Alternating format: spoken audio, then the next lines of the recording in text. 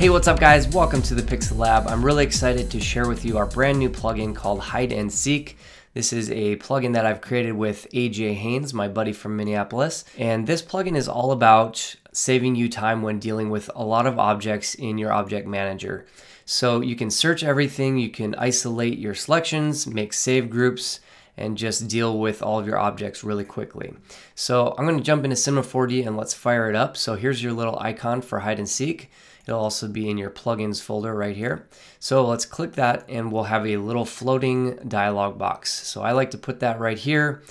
You can probably pin it up here somewhere if you want to.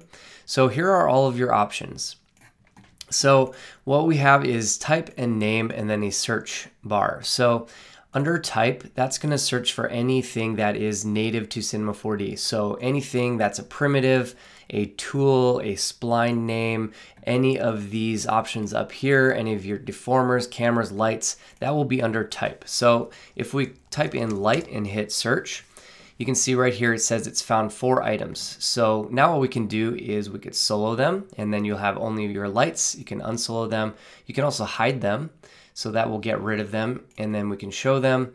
Another thing that we can do is just toggle between them. So it's going to find them in your object manager and we can toggle to the next one, the next one, the next one. It's a really easy way to find things in your scene. So if you have a bunch of cameras, you can just start toggling through them and find them. You can search for anything like a cloner. So these 3 buttons are your big ones, the solo, hide, and show. So if we want to solo all of our cloners, we can work on them really easily, then re-click it to unsolo them. You can hide them if you want to declutter your scene. You can show them. So that is type. You can also search for tags actually. So if we wanted to search for, say, dynamics tags, all you have to do is put tags at the end.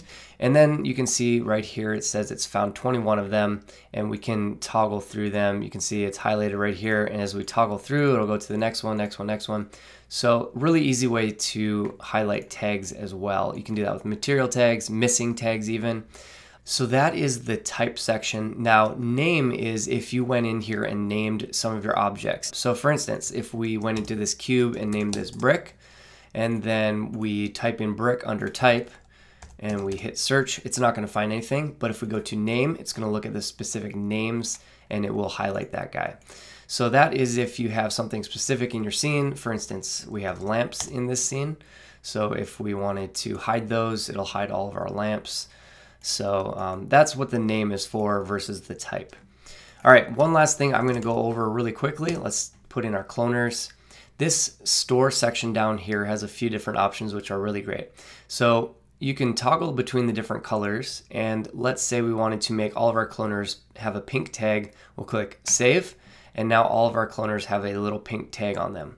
Let's type in something like cube, and let's give them a yellow tag, and we'll load that up. So now what we can do is go back to our pink tag at any point and reload it. So if we go back to our pink one, we can click load, and it's going to select all of our cloners again. And we can start soloing them and working with them. And then if we want to go back to our cubes, we can go ahead and click load, and it's going to load those ones up. So this is a really handy way to make selection groups and then be able to come back to them in the future. If you want to use a selection object instead, we can do that too. So if we type in cloners and search for it, we can click on selection object, and then up at the top it'll make a new selection object. If we click on that once, you'll see all of these cloners in here.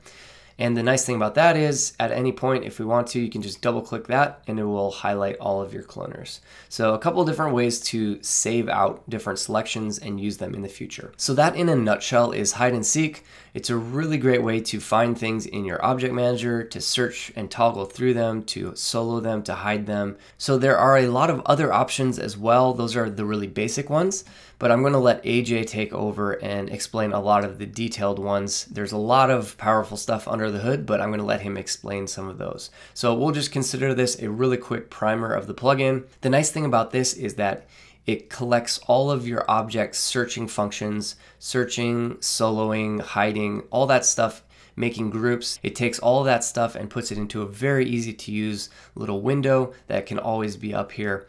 Once you start using this, you'll never go back. It saves you a ton of time. I hope you guys snag it up, and I hope it's useful to you. As always, thank you for checking out the Pixel Lab, and we'll talk to you next time.